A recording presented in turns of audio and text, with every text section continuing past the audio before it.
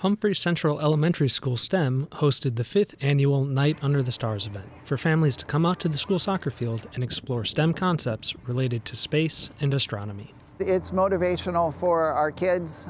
They're fascinated by these concepts of the planets and the stars and the constellations and the moon. For these students to get an opportunity to see the storm on Jupiter and to see the rings of Saturn through the telescopes, it's really an eye-opening opportunity for them.